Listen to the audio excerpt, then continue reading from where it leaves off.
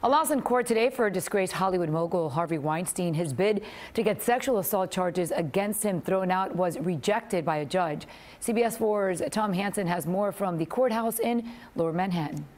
Former Hollywood heavyweight Harvey Weinstein arrived at the courthouse in New York Thursday morning, where a judge told him the case against him will proceed. We are obviously disappointed that the court did not dismiss the indictment.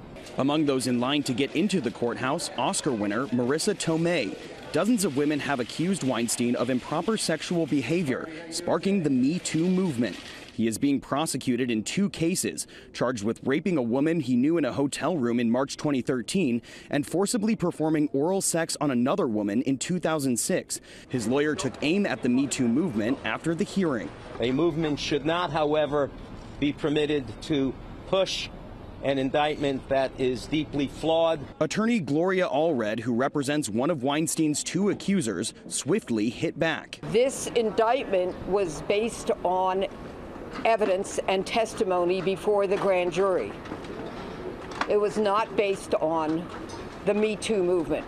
Weinstein's lawyers had tried to get the case tossed, arguing that a police detective had acted improperly in the investigation, but the judge didn't buy it. Afterward, Weinstein's attorney called the judge's decision a technical ruling on the law and expressed confidence the former mogul will be completely exonerated. Tom Hansen, CBS News, New York.